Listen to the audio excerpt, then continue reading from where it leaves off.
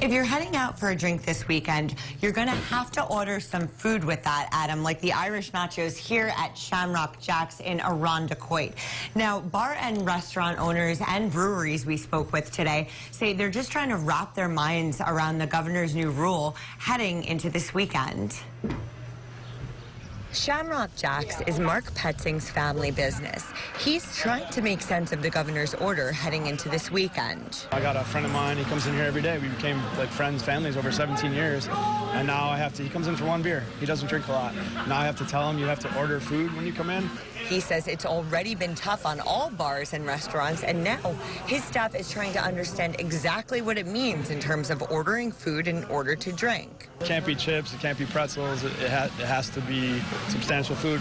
So we're trying to come up with something. Is it a cup of soup? Is it a sandwich, a half a sandwich? Something that doesn't cost a lot, because they're going to be spending, money on drinks. Here's what the governor's order says about enforcement. Citizens who see violations or are concerned can report complaints, including photos, to the state liquor authority at www.sla.ny.gov. People we spoke with who plan on dining out this weekend say they're confused. Well, for the businesses, I think it's horrible that they have to do this all over again. A lot of people are losing their business over this, and I think food has nothing to do with it. While Petzing says he won't let this break his family's livelihood. I always say it could be worse, and keep smiling and move along. We're stubborn Irish people, so we're gonna keep going. It's just they definitely make it difficult for us.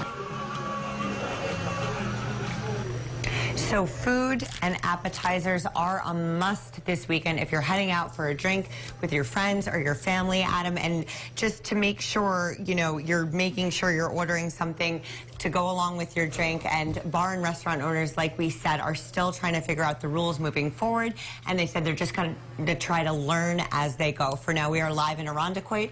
Rebecca Fath, News 8. All right, Rebecca, I'm not going to lie, that looks really good, so thank you for that. Rebecca Fath.